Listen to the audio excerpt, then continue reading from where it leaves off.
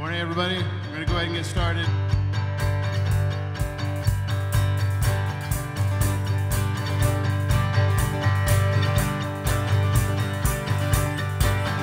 Oh, come, all ye faithful, joyful and triumphant. Oh,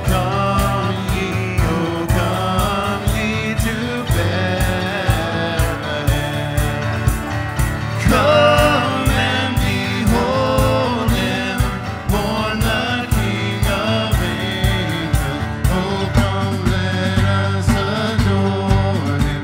Oh, come, let us adore him. Oh, come, let us adore him, Christ the Lord. Sing, choirs of angels, sing in exaltation. Sing, all ye bright hosts of heaven above. Glory to God, all glory in the highest. Oh, come, let us adore him. Oh, come, let us adore him. Oh, come, let us adore him, Christ the Lord. Yea, Lord, we greet thee, born this happy morning.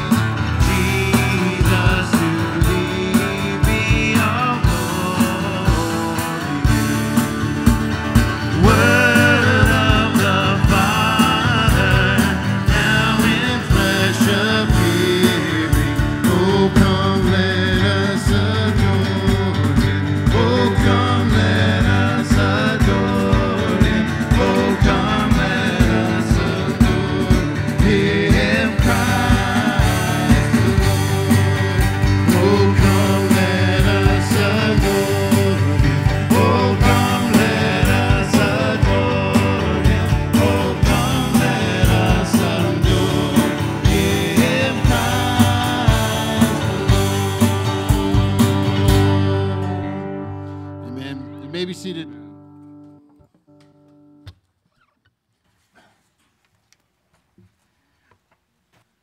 Well, good morning. I want to welcome you to our time of worship together this morning. We're glad that the Lord has brought you here, has led you here to be with us. If this is your first time visiting with us this morning, please take a moment and fill the Connect card out in the seat in front of you. It's a white card in the back of the seat back. That gives us a record of your visit, and if you have questions about the church or things that you'd like to know, or if you'd like to connect with me, if you have questions for me, that's a great way to get those to me. So fill one of those out, and then on the way out this morning, on either side of the door, we have offering receptacles, and you can just drop that card in there on your way out.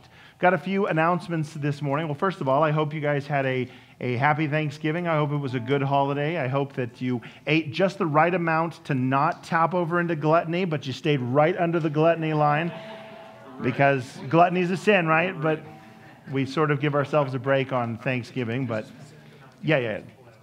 Right, yeah. It's the caloric level, the gluttony level, right? Yeah. So, no.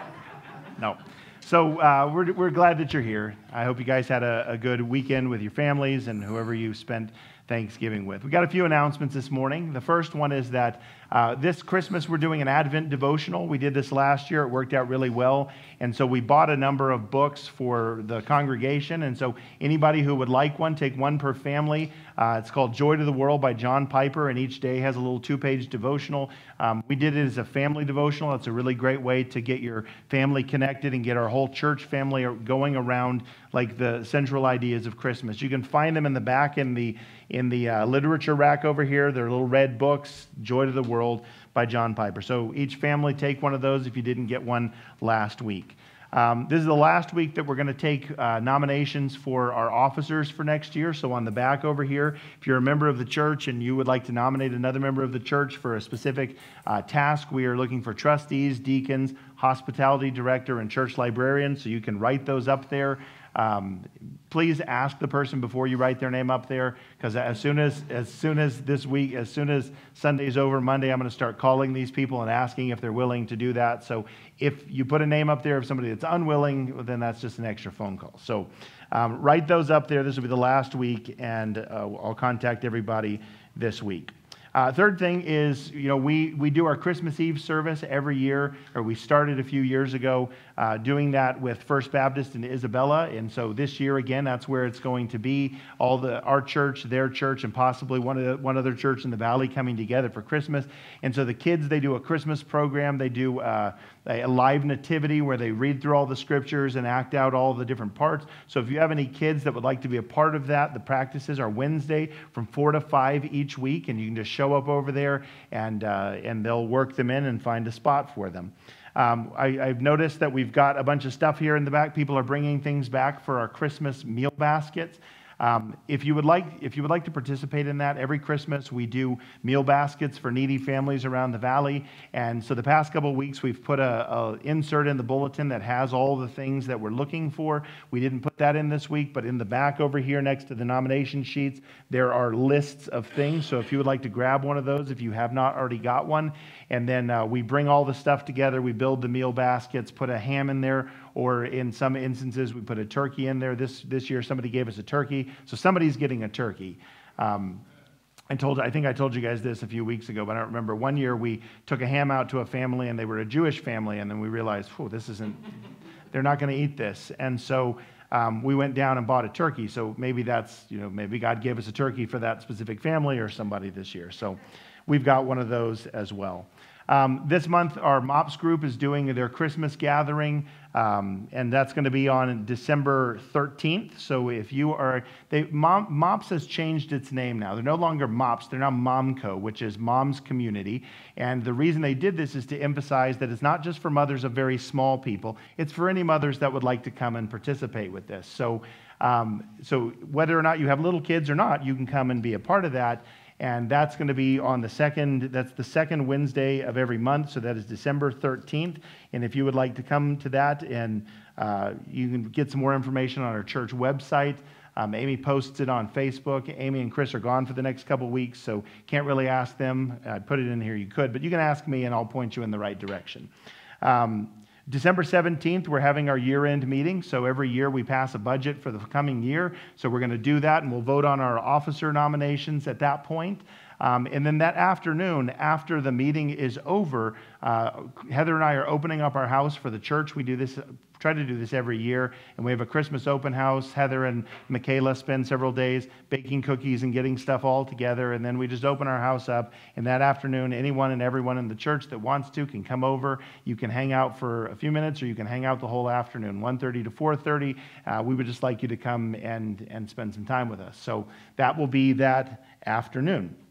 And then last two things here are related to special Christmas offerings. Every year we take up what is called the Lottie Moon Christmas offering. It's named after Charlotte Lottie Moon, who was a missionary, and essentially what it does is it helps fund our mission efforts as churches in the Southern Baptist Convention. And so what happens is, we support 3,500 missionaries as a group of churches, and these missionaries are fully supported, so they don't have to come home and beg for funds or do anything else like that. And so what we do is we give every month, and then at the end of the year we collect a special mission offering, and that goes to help with those expenses. And so it's a good system. It's always worked out really well. And so if you want to participate in that, you can take one of the offering envelopes and write Lottie Moon or missions offering or something on that and drop that in one of the boxes. And then the last thing is related to a special project that we're doing to support one of the missionaries that we have interacted with. This last year, we took a trip to Camp of the Woods in Ontario, and when we were there, we noticed that they had a need, and their need was for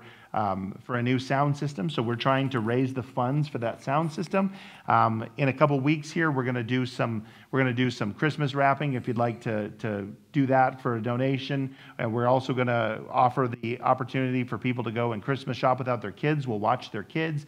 And so that's another opportunity for us to try to raise some funds for that as well. So, but if you just want to give to that, if the Lord puts it on your heart that, hey, I'd like to participate in providing for that, you can also write on an envelope, Project Amplify, and then we'll get that. And then when we have it, this is from now until Easter, so you'll hear about this over the course of the next few months. And what we're trying to do is we're trying to get it all together so that in the spring we can send Jason up there to put together a whole new sound system for them in time for camp that summer, which it will be a real blessing to them. So those are the announcements. Those are the things that we've got going on. I want to invite you to stand and just take a moment to greet those who are around you here this morning.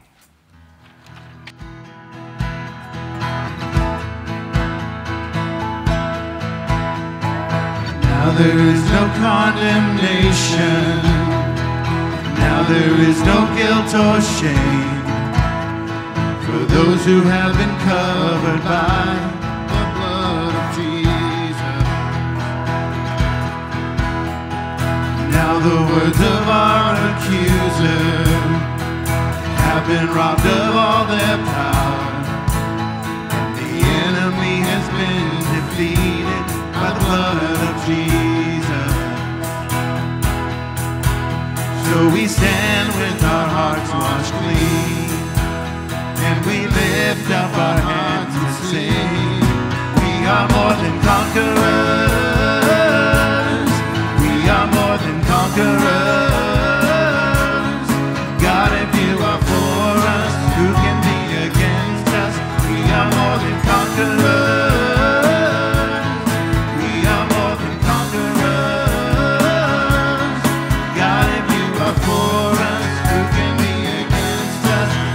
Separate us from your love. Once we were the slaves and prisoners, now we're children of the King, the favored sons and daughters saved by the blood of Jesus. So tell me then, where is your victory? Tell me, great, where is your sting? Swallowed up in life forever by the blood of Jesus.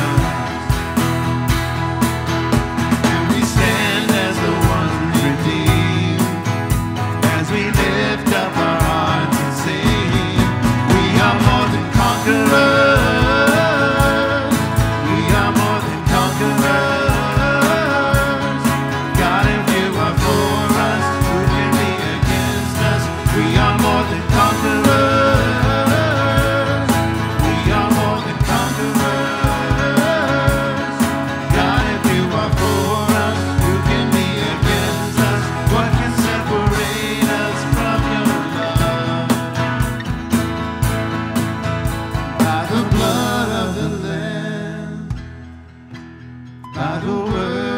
Testimony, the enemy has been, the enemy will be defeated.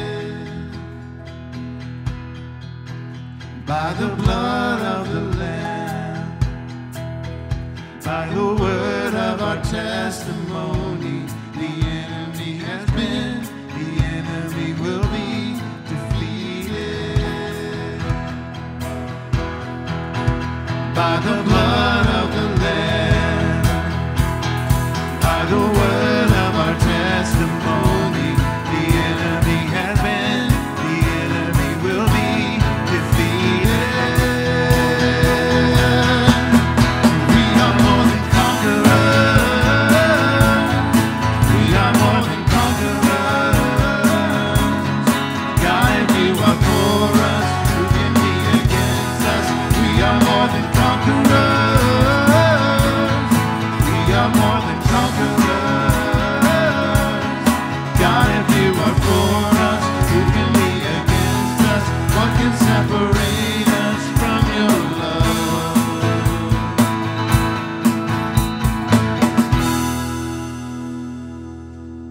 Oh God, we come to you today and we're thankful that because of what Christ has done, we are more than conquerors. As it says in Romans, we are more than conquerors through him who loved us. And we thank you that you've loved us enough to give yourself for us, Jesus. And we pray that as we come to this time of learning from your word, that we would have our love for you deepened and our understanding of what you desire for us expanded. I pray that you would help us to to grow in the grace and the knowledge of Jesus Christ as Pastor Ben comes to share the word. Give us ears to hear what you would say to us. Bless him by your Spirit as he comes to share.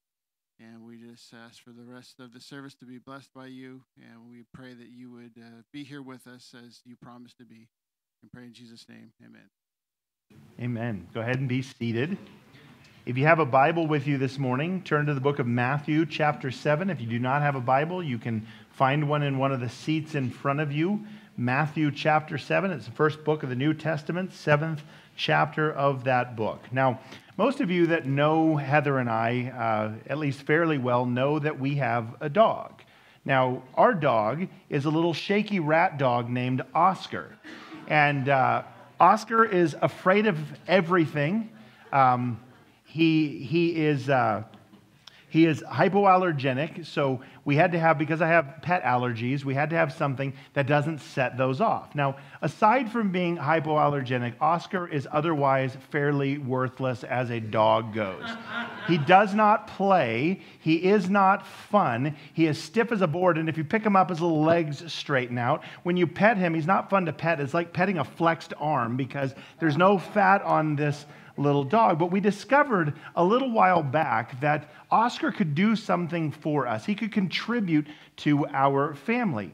Now, Oscar's not much of a barking dog. The only time he ever barks is if somebody gets on our front porch or they get on our deck. If somebody that we do not know is there gets on there, that dog will go absolutely crazy.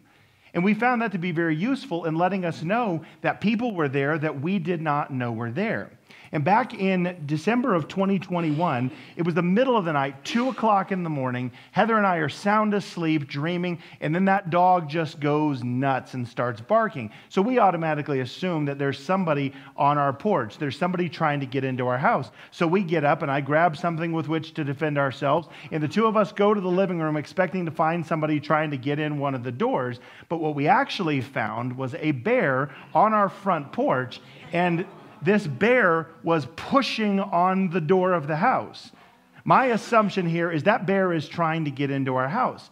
But what I failed to realize is that somebody, in their kindness and generosity, had given us a high-quality Boy Scout wreath that had berries on it, and the bear was going after the berries. So here he is, hitting this door with his big bear paws, and I'm on the other side wondering, like, what on earth am I going to do if that door comes open and that bear comes in? I don't know what I would have done, but here's the thing. We very much appreciated Oscar barking to let us know about something that we didn't know was there. Now this week, as I was reading in Matthew chapter 7, and I got to the section of text, verses 15 through 20, that we're going to be looking at this morning, I started thinking about Oscar as an illustration of the need for people in churches to be alert, to be alerted to the fact that there are ungodly influences that work their way into churches. There are false teachers that work their way into churches, and we need somebody who can spot these things that we don't even know are there and raise the alarm so that we are not led astray through false teaching and evil ideologies. This morning, we're in the closing sections of the Sermon on the Mount, and as I had said last week, it begins and ends with a choice to make, and in between are these cautions. So last week, we talked about the choice of walking the king's path or the world's way, and this week we're talking about developing discernment about who it is that we listen to and who it is that we follow. What we need to realize is that Jesus knew when he came and started ministering that his time on earth was short. His earthly ministry, though Jesus was on earth for 33 years, his earthly ministry was only 3 years as public ministry. That's less time than you're in high school, right? It's only 3 years. And so he had some specific tasks that needed to be accomplished during this 3-year period of time. And the most important, the first of those, was securing salvation. At Christmas time, we celebrate Jesus coming, God in the flesh, who came to this earth, was born of a virgin, lived a sinless life, and died an atoning death in order to secure our salvation. That's priority number one. But the second priority of Christ was ensuring that this message of what he did got its way out to people. And this is where the recruiting work of Jesus came in. Jesus came, and it was always his intent to do the heavy lifting and to make the way for man to be reconciled to God, but then to pass that work on to human beings. And so those that he recruited, they'd be equipped and empowered and instructed and directed by the supernatural oversight of the Holy Spirit to go out and to share the gospel and to call people to become citizens of the kingdom. And that's what our work is, right? As followers of Jesus, as the people who are citizens of his kingdom that are following after his way, we're called to go make disciples of all nations. We're called to share the gospel. And this task has always been a task that has a divine element and a human element. And what's problematic about that is the human element, right? Because human beings are messy. And there was always a chance that along with people that would take this responsibility and do it with grace and with obedience, there was always going to be people who had selfish motives. And there were going to be people who had things that they were trying to gain for themselves. And they were going to be mixed in with the people who were trying to accomplish the task that God gave them in obedience. There were going to be opportunistic, selfish people that saw this task as a way to get things and to gain power. And so as Jesus ends the Sermon on the Mount, as he comes into these last few sections here, he has to warn his disciples about the ever-present danger of false prophets and false teachers. And this morning I'm going to use those interchangeably, because what we're talking about is we're talking about people who claim to be from Christ, people who claim to have a word from God, people who claim some authority from him, but who do not actually have that. And through the passage that we're going through this morning, we're going to hopefully develop the discernment to be able to spot the people who are doing this. So Matthew chapter 7, starting in verse 15, follow along with me. This is what it says. It says, "Beware of false prophets who come to you in sheep's clothing, but inwardly are ravenous wolves. You will recognize them by their fruits. Are grapes gathered from thorn bushes or figs from thistles? So every healthy tree bears good fruit, but the diseased tree bears bad fruit. A healthy tree cannot bear bad fruit, nor can a diseased tree bear good fruit. Every tree that does not bear good fruit is cut down and thrown into the fire. Thus, you will recognize them by their fruits." And in this passage, Jesus employs two complementary metaphors. The metaphor of the wolves and the sheep, and then the metaphor of the trees and the fruit. And through these two metaphors, he's going to teach us about developing discernment. Our outline this morning is going to be fairly simple. It's just 2 points. We're going to first of all explore the present danger that's there, that was not just there in Christ's time. It was there after he ascended, and it remains there now for those of us who are 21st century believers. And then we're going to dive into his solution, the way that we can spot these people. So the first thing we want to do, if you're taking notes this morning, is look at the ever-present danger of ravenous predators. Beware of false prophets who come to you in sheep's clothing, but inwardly are ravenous wolves. Now, when we talk about like nature and the circle of life, there are essentially two kinds of animals out here. I know that it's a bit more complicated than this, but there's predatory animals and there's prey animals. You know, some people will say, well, some animals are both, and that's true depending on the circumstance, but for our purposes, let's maintain the binary here. There are some simple ways to distinguish between predatory and prey animals. Now, this doesn't apply in every case, but for the most part, it is true. Predators oftentimes have what? Front-facing eyes. While prey animals have their eyes where? On the side of their heads. The front eyes so they can hunt, the side eyes so they can see the thing that's trying to hunt them. Very often, your predatory animals will have sharp teeth and they'll have fangs, whereas your prey animals will have flat teeth because they're out chewing grass and doing things like that. A lot of times, your predatory animals will have claws or they'll have talons with which they can grasp things. And your prey animals will oftentimes have hooves, and they'll have the muscle structure to run quickly to get away from these animals that have the claws and the fangs and the forward-facing eyes. Now, if you look at these sets of animals here, here's the first set. It's pretty easy to tell which one's predator and which one's prey, right? Unlike Disney movies will have you believe, these two are not friends that are out having a chase around the meadow and enjoying time together. The one on the left wants to kill the one on the right. And you see the fangs, and you see the forward-facing eyes on this animal. Take the next picture right here. This is predator and prey, right? The one on the left is predator, the one on the right is prey. One of the things that just blew my mind a number of years ago was that down in the Andes Mountains, they have these eagles. They look like golden eagles. They may or may not be. But these eagles would fly up to the ledge, and they would grab a goat that's on the ledge, and they would just yank it off, and then the goat would just pinwheel, 2,000 feet down to the bottom, and then they would go collect them, and they would eat them there on the ground. Now, when you look at these two pictures, it's pretty easy to spot the predator and the prey, right?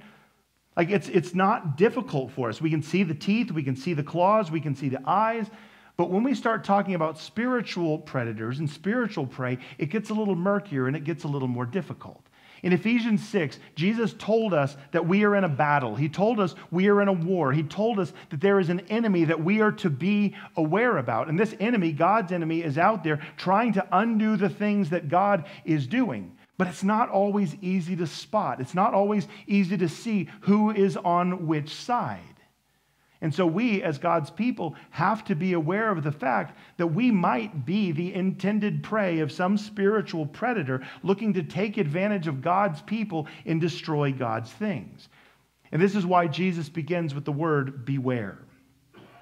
Be aware of the fact that there are dangers, namely ravenous wolves that will work their way into the flock for nefarious purposes.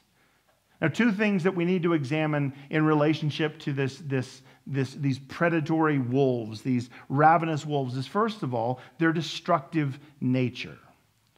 We have to consider their destructive nature. In English, we use this word ravenous, and what that encompasses is both the idea of something being ferocious, but also incredibly hungry. So that's ravenous. It's a ferocity, but it's also this deep hunger. In Greek, the word that's used here is the word harpax, and what it means is greedy. And the verbal form of this, harpazo, means to grasp at or to reach out for. And so the picture you get from this is something that is desirous, it's hungry, and it's grabbing, and it's reaching, and it's trying to pull something in. That's the picture that we get, and it's describing these wolves that will tear you apart in order to satisfy their hunger or improve their standing. One commentator wrote this. He says, their focus is on their own belly and satiating their own hunger. So whatever it is that they have to do to take care of their needs and their wants and their desires, whatever they have to do to get whatever it is that they're going after, they're going to do that. And they're going to destroy in the process. They will destroy to enrich themselves. In the first century, there were a lot of false teachers that were weaving their way through the churches because the churches were newly planted and they didn't necessarily have the strongest of leadership in them. And so false teachers would work their way in. This is why the Apostle Paul was writing a lot of his letters, why Peter was writing to the people who were dispersed, is because of these false teachers. And close to the end of the first century, around 100 AD, there was a document that was written and was put out called the Didache. And the Didache, which means the teaching, was a document that was supposed to help churches to understand certain things that Jesus had taught them and also to understand certain practical things. And one of the things that the Didache does is it lays out how to know if somebody is a false teacher or not. And through a series of different statements, it all bears down to this. The simplest test is to ask, are they trying to enrich themselves or are they trying to benefit you? That's the question that you ask. Are they serving you? Are they serving the Lord? Or are they trying to enrich themselves? If it's the latter, then what's going to happen is they are going to harm you on the path to their own benefit. Peter warns about this in the book of 2 Peter chapter 2, verse 3. He says, in their greed, they will exploit you with false words. They'll exploit you. They will take advantage of you because they're trying to get something for themselves. But it's not just monetary gain, and it's not just the things that they can gather around themselves. The Apostle Paul in Acts chapter 20, verses 29 through 30, describes false teachers in a similar way that Jesus does. He says he's talking to the Ephesian elders. He's getting ready to leave, and he's sort of giving them sort of his last instructions. And this is what he says. That after I leave, fierce wolves will come in among you, not sparing the flock, and from among your own selves will arise men speaking twisted things. And then he gives the motive, to draw away the disciples after them. They're speaking these falsehoods. They're telling people things that aren't true, all because they're trying to develop their own following. They're trying to get their own group. They're trying to get people to follow after their way. False teachers are destructive. And if you consider where they come from, it makes perfect sense. Because what Peter says in 1 Peter chapter 5, verse 8, is he says, be sober-minded, be watchful. Same idea as beware here. Like, keep your focus. Watch what's going on. Pay attention. Because your adversary, the devil, prowls around like a roaring lion, seeking someone to devour. Okay, it's the same idea. It's the same warning because it's all coming from the same place. God's people will be collateral damage for these people that are following after the devil's ways. And sometimes, and a lot of times, they don't even know that that's what they're following after. They're just going after what's good for them. They're just thinking about what's best for them and what's best for their brand and what's best for their family and what's best for their life. And they will destroy in the process.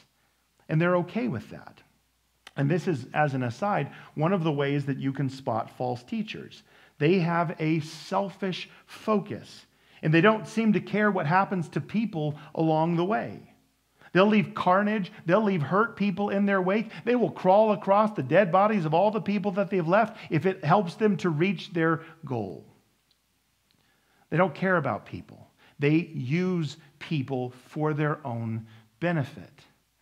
They are ravenous wolves, and they will destroy things in order to get what they want. So Jesus says, watch out, beware of these people, beware, because they're ravenous. They have a destructive nature. But he also has to tell them to be sober-minded, be watchful, beware of this because of their deceptive nature. Today, we're pretty cognizant about certain threats to the church. You know, in recent years, you've seen more and more churches where people have come in and they've shot up churches. I mean, you're seeing it everywhere. It's happening in schools, but it's happening in churches as well. Last year, there was a church, a Taiwanese church in California, where somebody went in and they shot up the church and they ended up killing one and wounding 5 other people. You guys remember in 2017, the church shooting in Texas, and then we have the church shooting in Charlottesville. That's an overt danger. It's easy to spot. And then in Canada, between 2021 and 2023, over the last 2 years, 83 different churches have been burned down. An arsonist has been going through and burning churches down. These are overt threats. These things make national news. These things, they make international news. But false teachers, they're far more subtle. It's far less overt. You know, the church shooter, he comes in and he overtly takes life. The false teacher, he works his way in and he poisons the water before anybody even knows what is going on or who he is or she, because they're disguised. And while they're actually wolves who want nothing more than to fill their bellies and want nothing more than to benefit themselves, what they're going to look like to you is they're going to look like sheep. That's the whole goal. That's what they're trying to do, is they're disguising themselves so that they will look like one of you. They will disguise themselves so that they look like a part of the flock. Meaning that we can expect that much of what they say and much of what they do will seem harmless or perhaps even beneficial. You know, the wolves, they're not coming in looking like classic villains. There was years and years and years ago, there was an episode of The Simpsons, and in this episode of The Simpsons, the preacher in the church said, "The devil is sitting among you," and Bart looks to his right, and there's a guy there wearing a red suit with a goatee. He goes, "I got him," and he jumps on him and grabs him. That's not what he's talking about. Like, they're not going to come looking overtly like a villain. They're going to come in with a family, and they're going to come in with a smile and a handshake, and they're going to come in and they're going to look like everything is good and everything is right. And before I go any further into the deceptive nature, this is not an opportunity to start looking left and looking right and going, I bet it's that guy. I bet it's her. I bet this is who it is. That's not the point of what I'm trying to do this morning. They're not going to come in looking like they are evil or destructive. They're going to come in looking good, but the motives and the machinations behind the scenes are not going to have that same goodness. So think of the person who comes into a church and they work to grab a position of influence within the church. And you don't notice it at first, right? You just think they're being helpful, but then eventually you start to notice, well, they're trying to get in a position of influence, and then once they have that position of influence, they begin to undermine the leadership of the church. Think of the person who comes in and begins to make friends, and then once they make friends, they begin to start sowing division through their gossip and through their slander and through the things that they do. The Apostle Paul in Romans 16:17 and in Titus 3:10 and 11 warns of this. Check out the scripture here on the screen. I appeal to you, brothers, to watch out for those who cause divisions and create obstacles contrary to the doctrine that you've been taught. Avoid them. As for a person who stirs up division after warning him once or twice, have nothing to do, knowing that such a person is what? Warped and sinful. He is self-condemned. So the person that comes in and begins to make and build relationships and then begins to use those relationships to divide people and to break the church apart. That's what we're looking for. Number 3, think of a teacher who comes in knowing precisely the doctrinal stance that the church takes, but then begins to introduce spurious ideas, quietly undermining the doctrine and sowing confusion among God's people. Peter talks about this in 2 Peter chapter 2, verse 1. False prophets arose among the people, just as there will be false prophets among you, who will secretly bring in destructive heresies. Paul in 2 Peter, there are some things in Paul's writings that are hard to understand, which the ignorant and unstable twist to their own destruction, as they do the other scriptures. There's going to be people that come in and they're going to teach, and they know full well what it is the church believes, and they know full well what it is that's true, but they're going to introduce these other ideas here. Think of the person who isolates and takes the spiritually immature under their wing and begins to feed them falsehoods. Paul talks about this in Romans chapter 16, verse 18. If we can get 16, 18 up here. There we go. Such persons do not serve our Lord Christ, but their own appetites. And by smooth talk and flattery, they deceive the hearts of the naive. And there are going to be people who they're going to see the opportunity to take young believers that don't know a lot about God's word, and they're going to take them aside, and they're going to start to feed them things that aren't true. And instead of establishing them firmly in the truth, as 2 Peter 1:12 talks about, or getting them to the point where they're stable, as Paul talks about in Ephesians 4:13 and 14, they're going to make little copies of themselves that are buying into things that aren't true. Or think about the person who gathers a group together to do a book study about some intriguing new idea or some new take on Christ that actually turns out to be some heresy that the church rejected 1,500 years ago, but keeps popping up and working its way into things. I mean, that's happening all the time. Like, there are these Christian books that come out and everybody gathers around them and they're all reading them and they're all interested in what's going on. Like, oh, have you read this new book, The Universal Christ by Richard Rohr? This is a great take on Jesus. It's not. It's heretical, right? There's a lot of stuff out there that is just a rehashing of heresies that the church 1,500 years ago said, no, this is not true. This is not according to Scripture. But that's going to happen, right? People are going to work these things in. Paul dealt with this in Colossians chapter 2, and the writer of Hebrews dealt with this in Hebrews chapter 13, verse 9, and Colossians chapter 2, verse 4. I say this in order that no one may delude you with plausible arguments, with these things that could possibly be true. The writer of Hebrews, don't be led away by what? Diverse and strange teachings. All of this stuff has popped up in the history of the church. All of this stuff continues to be here. And these deceptive people that are trying to establish their position and establish their following. These ravenous wolves are the ones who will come in and introduce these ideas. And Jesus, he gives us this warning because we need to be aware of the fact that this is happening. And you might instinctively think, well, if I'm in a good Bible teaching church, I'm safe, right? Here's the scary truth. The wolves are already in the flock. The wolves in sheep's clothing are already milling around among the faithful. And proximity alone will not protect you. Yes, it will help you out and keep you from being picked off like those who are wandering around in the churchless Christianity wasteland. But it's not a guarantee that just being around good teaching is going to protect you from being drawn away into false teaching. The reality that every single pastor lives with is that there are almost always going to be people in just about every church who are working their way in for destructive purposes. People who do not serve the interests of the Lord, but as Romans 16:18 tells us, serves their own appetites, that are trying to benefit themselves and in the process of doing so, work against God and his people. You know, I've been in ministry now since 2002. That's when I graduated and went into full-time ministry. Prior to that, about 5 years, I was volunteering in a church. And in all of those years, I have spotted wolves. I've seen them. I've seen what they do. And I've suspected wolves because I see the ripples of what happens in relationships and what people are doing. And there have been times that I have flat out missed them and was bit by them on the far side of it because I wasn't paying enough attention. And I'm convinced more often than not that these wolves are themselves deceived people. People who think they're doing good. I talked about this in a previous sermon, but I mentioned that the nature of a good villain is a good villain doesn't know they're a villain. They actually think they're doing the right thing. You know, I talked about Adolf Hitler, kind of like history's big villain. Adolf Hitler thought he was doing the right thing for the Jewish people, or for not the Jewish people. He thought he was doing the right thing for the German people by getting rid of the Jewish people and by getting rid of the crippled people and by getting rid of the gypsies. He thought he was purging. He thought he was doing the right thing, but ultimately what he was doing was destructive, and what he was doing was evil.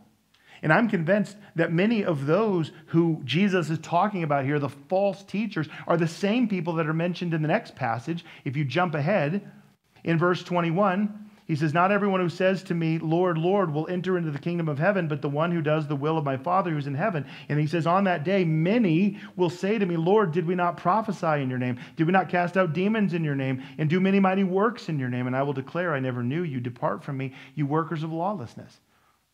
I think many of the people that are there are people who were in churches who thought they were doing right, who thought they were doing the good thing, but really, ultimately, all they were doing was serving themselves.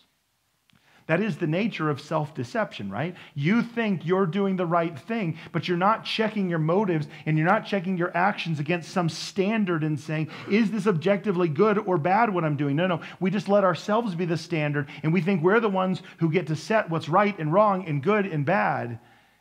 And then we find ourselves doing things that are objectively destructive.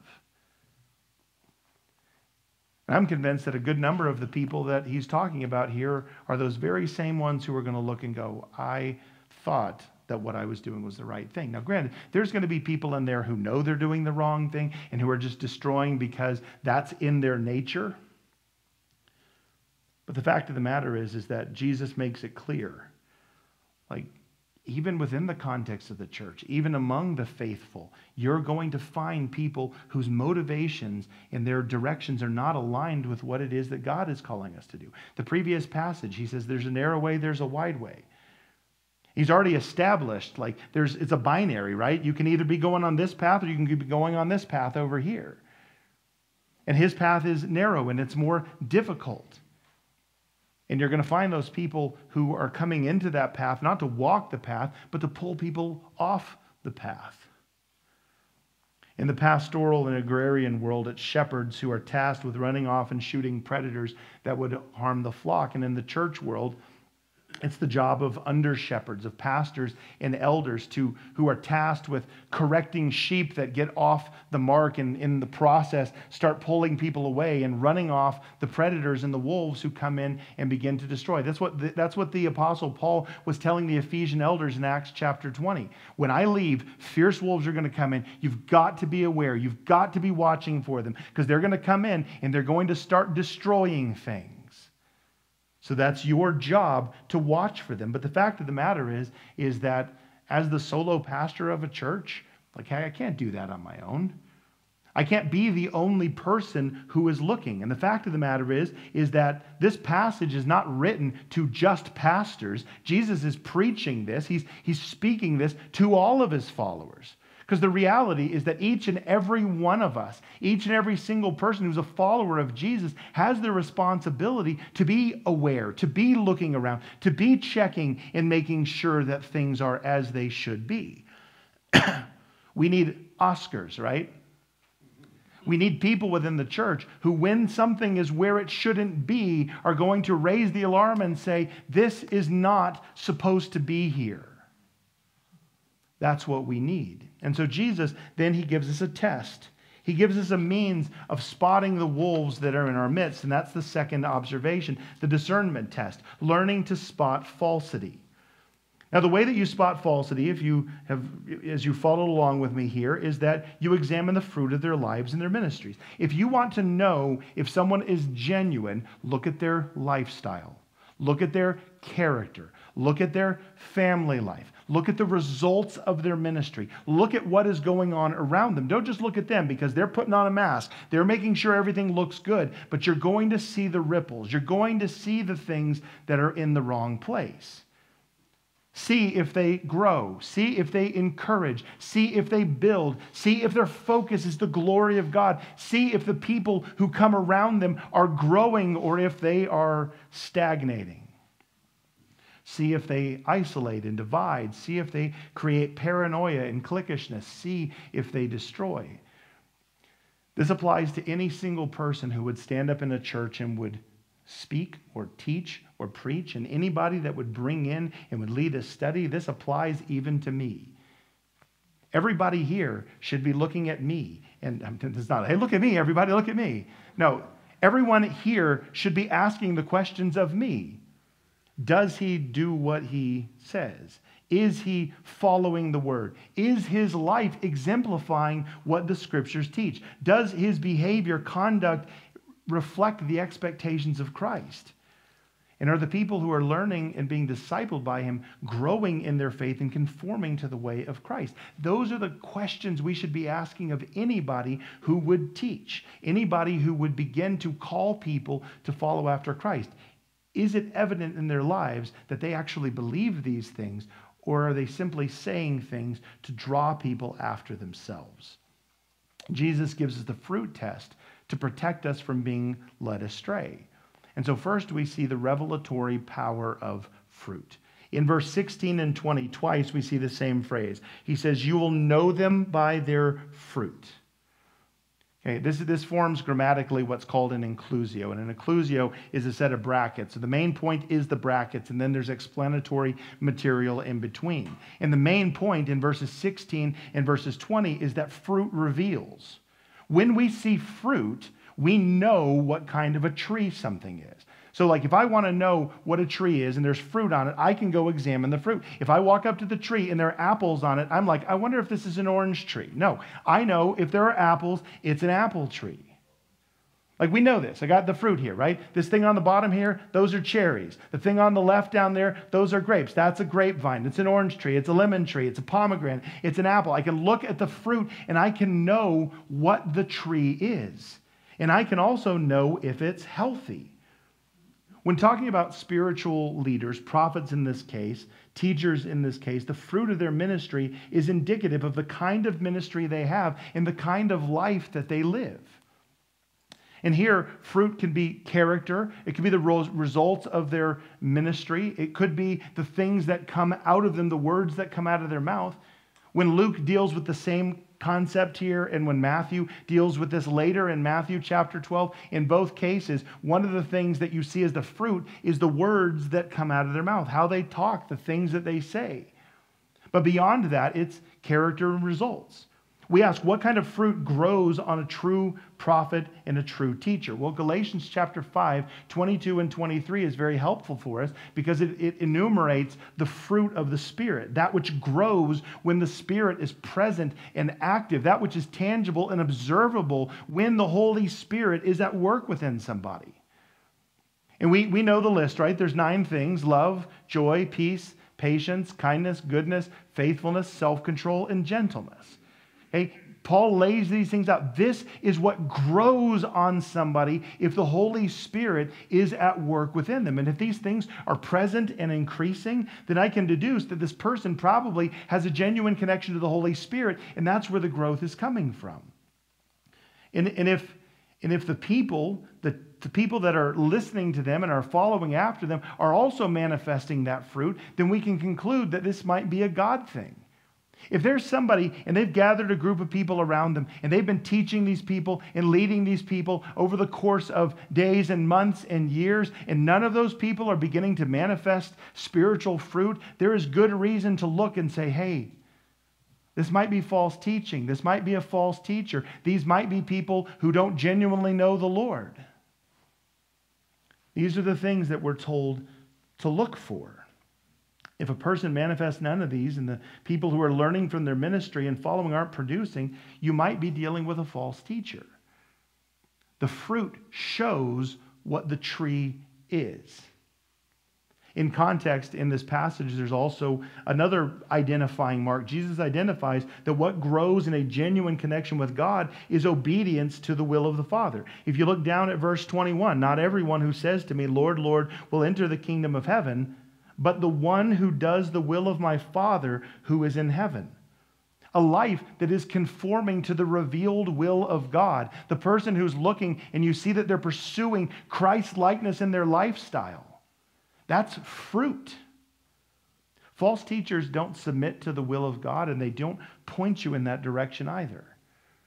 Now, they may burden you down with a bunch of expectations. They may take the Bible and they may pull stuff out of context, and they may dump a whole bunch of rules on you, and they may create some sort of religious-looking system that you're working in. But the end result of it isn't that you are in a closer walk with Christ or obedience to Him. It's that you're enslaved to more rules and more standards. This is exactly what the Apostle Paul was dealing with in Galatia. In Galatians chapter 2, verse 4, he is talking to people that have come in and they've said, you're not doing enough. You also need to add circumcision. You also need to add the law in here. You've got to follow it in the same way that the Jewish people have always followed it. Well, guess what? That's a false teaching.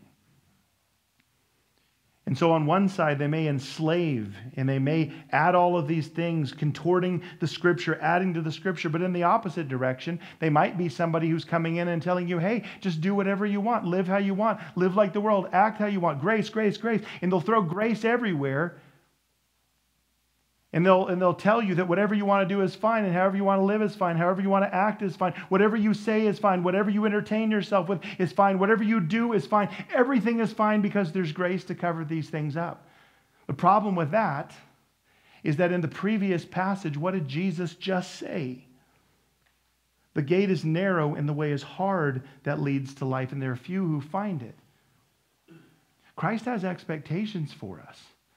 He is driving us to pursue holiness in our lifestyle.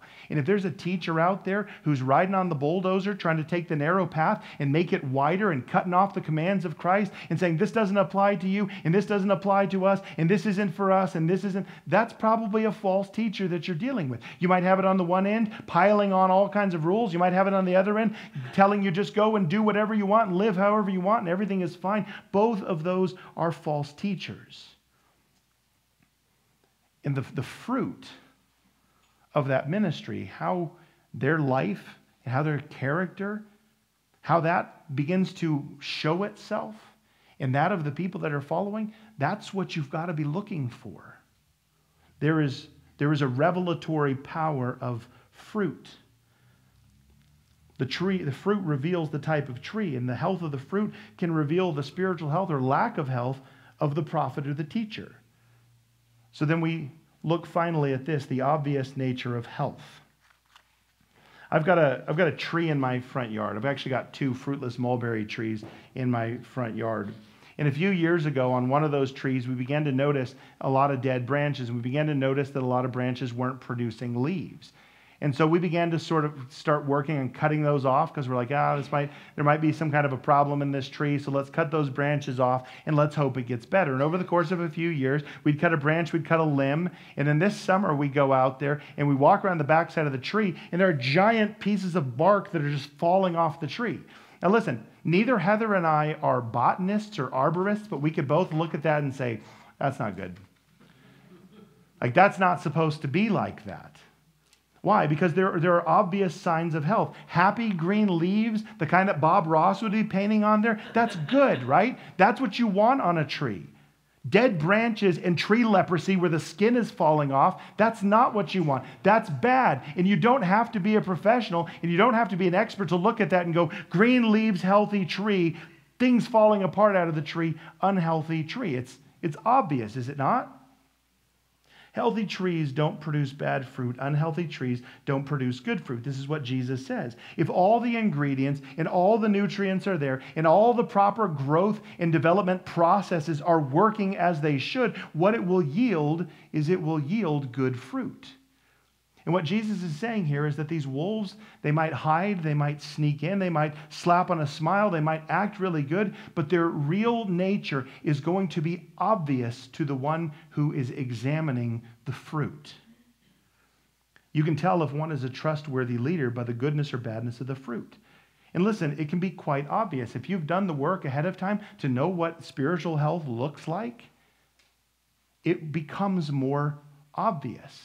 You don't need a seminary education. You don't need a theological degree. All you need to know is what health looks like. And here's the good news. You can open this book each and every day. You can open it every morning or every evening, and you can take and examine it, and you can read it, and you can study it for yourself. You don't need me. You can do all this on your own, and in that process, you can learn what spiritual health looks like so that when you see that which is unhealthy, you recognize it. This is just like learning to spot counterfeit bills. You know, when you're learning to spot counterfeit bills, you don't study all the counterfeits. What do you study? The original, right? You look at it, you examine it, you figure out what is it supposed to be doing? How are these things supposed to be together? What size is this supposed to be? How is this supposed to look? What does the background look like? You study it and you examine that, and in the process, then once you've learned that and once you're starting to understand that, how it feels, how it looks, all the design elements, then when somebody tries to pass off a counterfeit, it just reveals itself. When God's people are serious about getting to know him through his word, and they are equipped and they are educated and they are engaged in his word, the less places the wolves have to hide. If God's people come to know his word, if God's people take serious the challenge to learn what is true and what is right and what is spiritually healthy and unhealthy, the wolves will have less places to hide. Wolves flourish and they run rampant and they feast when God's people are biblically illiterate and biblically ignorant. That's when they have their best chance to deceive, is when God's people don't even know his word. That's when they flourish. And so we need to get in the word. We need to learn what healthy fruit looks like so that when unhealthy fruit is presented to us, we actually recognize it. This last week or 2 weeks ago, Heather bought a bag of pears. And these pears look great, right? They had a nice yellow color to them, and they were all perfectly shaped, and they looked really good, and they sat there on our counter for a couple days. And then last week, Heather went to go get one of these pears, and she pulled it out, and she immediately knew something's not right with this pear, because it felt like, you guys remember Stretch Armstrong dolls? That's what it felt like. Anybody that's eaten a pear, you know it's supposed to be firm. You know it's what it's supposed to feel like. And she picked that thing up, and it's just this squishy, leathery water balloon feel. How did she know that was it? She didn't open it up. She didn't examine it. She didn't put it under a microscope. No. She's had enough good pears to know what a bad pear feels like. And when she picked that thing up, she's like, yeah, these guys are gone. So she took and she threw them away. Because that's what you do with the bad pears. Jesus gives us this test to help us discern and defend, discern the fruit, discern the health, and then act accordingly. That's what this passage is teaching us to do. You've got to learn to look at the fruit. You've got to learn what the real deal looks like so that when the false thing is being presented to you, you immediately know that it's a false thing. You know, aside from the tiny domestic predators that we keep in our homes, most of us do not play with prowling predators. We don't let them around our kids or our pets. On that night, on December of 21, I didn't unlock the door and let the bear in, right? You got to keep the bear on the outside. Like, we don't tolerate their presence. We don't give them the opportunity to do harm. We expose them and then we remove them. That bear that had been out on my driveway previous to that and then was up on my step, he was about one more visit to me calling animal control. Why? Because he's a danger. He can't be there. He can't be that bold. He can't be up on my step. He can't be on my deck, right? Like, he can't be there because he presents a danger to our family. Jesus promises us that those who are false teachers in verse 19 are eventually going to be punished. Right? If you look at verse 19, it says, every tree that does not bear good fruit is cut down and is thrown in the fire. This is an allusion to Judgment Day. But just like the wheat and the tares in Matthew chapter 13, they're going to be among us until that Judgment Day comes. And so the task for each and every one of us is that we've got to be alert. We have to be aware. We have to be watching. We have to be looking and seeing what is going on beyond just the words that are coming out of their mouth. What's happening? In closing, I want to tie this element together with what we talked about last week. If we remember last week, the choice, there's two ways, there's two gates. And so we're called to walk on this certain path. Jesus says, take the narrow way. Go through the narrow gate, take the narrow way. And while we're on this path, there's going to be plenty of people who come along and help us to walk this path. There's also going to be plenty of people that come around that are going to distract us and are going to trip us up on this path. There's going to be people that come along and they're going to help us take the next step, and they're going to help us navigate the terrain, and there's going to be other people that trip us up, and there's going to be other people that pull us off the path, and there's going to be other people that tell us, hey, there's a shortcut here that really doesn't lead anywhere. And the task for us is to learn to understand which is which.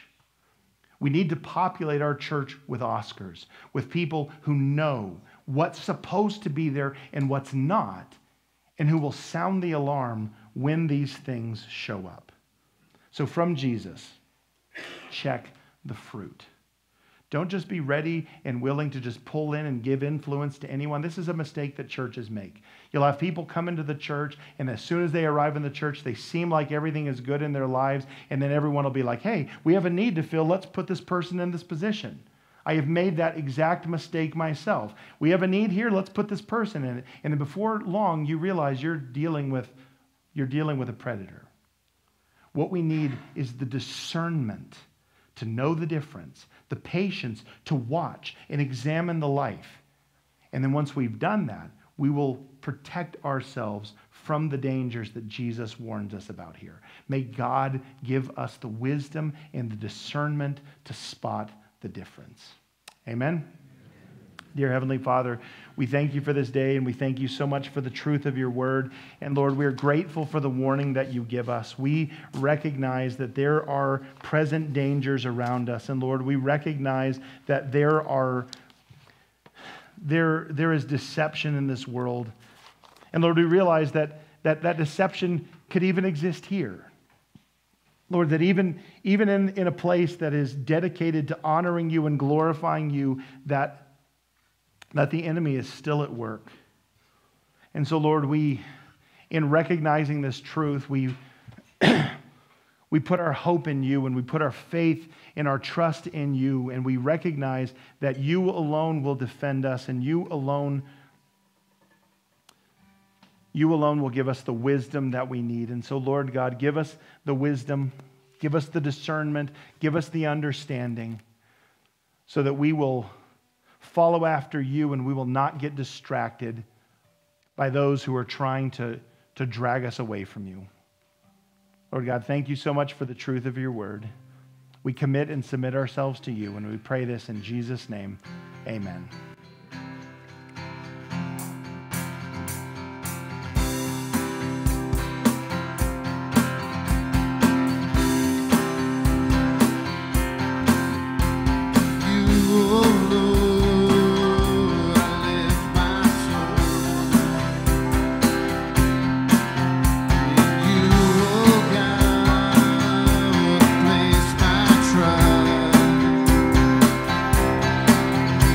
You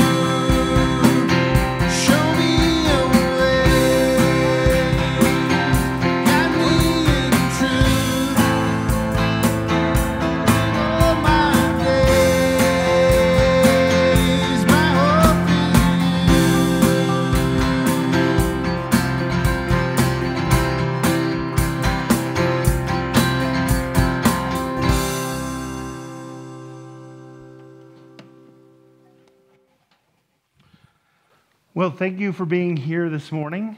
We're glad that you came to worship with us. And my prayer for each and every one of you this week is that God will begin to grow your discernment and that God will begin to give you wisdom. You know, it tells us in James, if we lack wisdom, we just need to ask, right? If we will ask the Lord for wisdom, he will grant it to us. He will give us what we need to be able to spot the predators and be able to examine the fruit and to know the truth. But part of that's got to be that we go to him and we say, God, you teach me. You show me. Teach me your ways. Show me your truth so that we're defended against being led astray by false teachers. God, grant us wisdom. We're going to end our service this morning in the way that we end our service each and every week, which is to take our offering. On the back, on either side of the door, there are offering receptacles, and if the Lord has placed it upon your heart to contribute, whether to the ministries of this church or to Lottie Moon or to Project Amplify, whatever it might be, however the Lord is leading you, place those in there. And if you filled out a Connect card this week, you can place that in there as well. Pray for you this week. Pray that God would give you wisdom, that God would give you his grace, and that you guys would have a really great week. And hopefully we will see you back on next Sunday. I'll meet you guys at the door.